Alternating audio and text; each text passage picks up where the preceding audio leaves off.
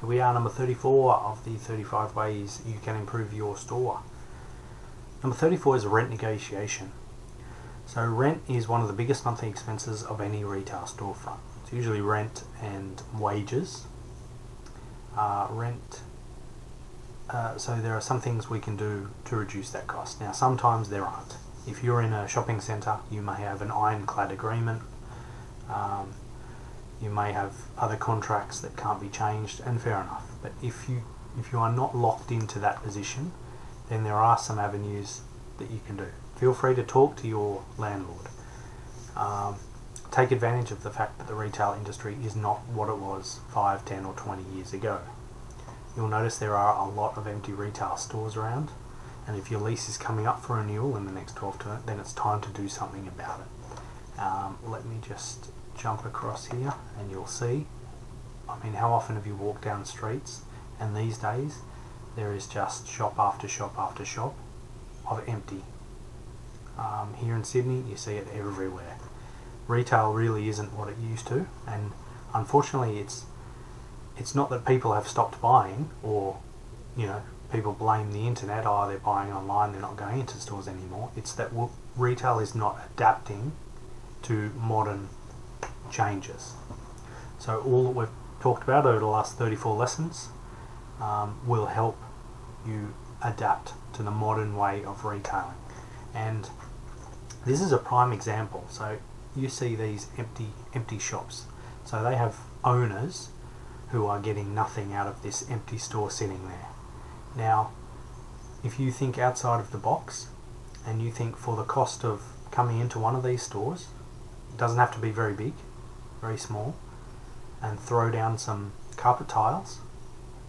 You might throw up some temporary shelving or some trestle tables, and you put somebody in there for a couple of weeks just with their phone as a payment option or a till, and then some stock. You've got a pop-up store, and these can be short-term. You don't have to sign long-term contracts with these, but an owner of one of these stores will happily get $100 or $200 a week compared to getting nothing for what it is.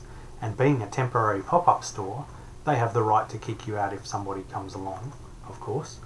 But by doing that, you're not spending a lot of money, you're not outlaying a lot of money doing it. You're in a position that you haven't been before. Again, you're getting new eyeballs on your business. So you can make it a song and dance that this is a pop-up store. Hey, why don't you come to wherever and visit our large store, visit our flagship store. It might be in a different city. You might just try your feet before you go and open a new store in another city or another location. You might just want to try your feet and test the waters. See what sort of reaction you get from customers. This is all important. This is where you can use this to your advantage. So these empty stores, easily approach. They will be happily take a little bit of money over absolutely nothing. So you could make this work to your advantage. These days you can run a store from your phone.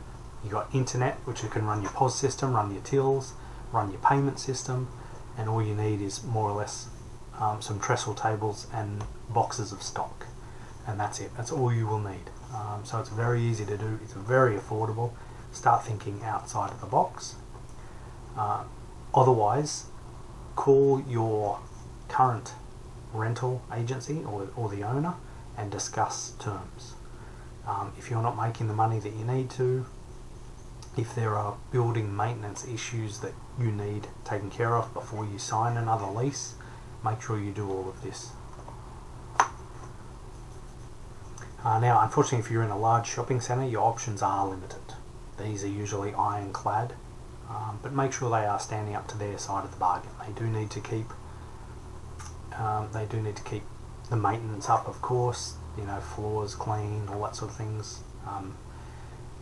Now, currently with the COVID and where they had to close a lot of shopping centres and people were in quarantine and stuff like that, that's out of your hands. It's also out of their hands. You may need to have an open discussion with them.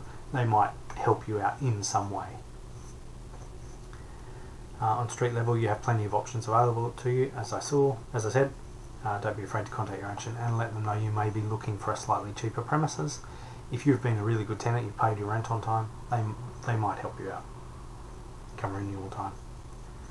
If you're a model tenant, they'll be willing to negotiate terms with you just to keep you. It's better to have a good paying tenant than to have somebody wishy-washy that doesn't pay their rent and go through all the rigour of changing it and all that sort of stuff. So speak to them if you're unhappy, but there is always room for negotiation, rent negotiation.